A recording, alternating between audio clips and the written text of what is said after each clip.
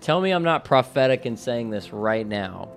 There's going to come a time, I don't know when, it could be 2 years from now, it could be 10 years from now, but Jeff Dunham is going to make a return tour, and when he does the return tour, there's only one trailer that he could use. There's only one thing that could work, and like, it's kind of like if you've played God of War, and you know when he's like going into the basement to get the blades, you know, he's like, Lord, forgive me. I gotta go back to my old ways, bro.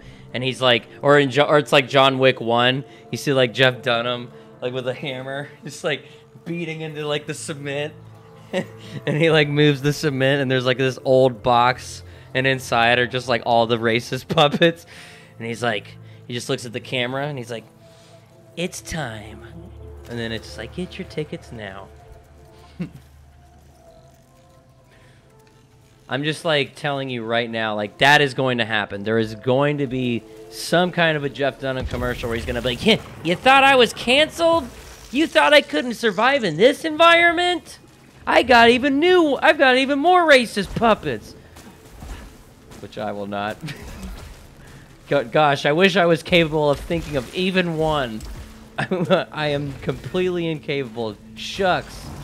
I just don't have the mental capacity.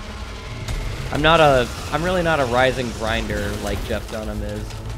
You think Jeff Dunham is just sitting around playing Returnal, trying to get all the artifacts?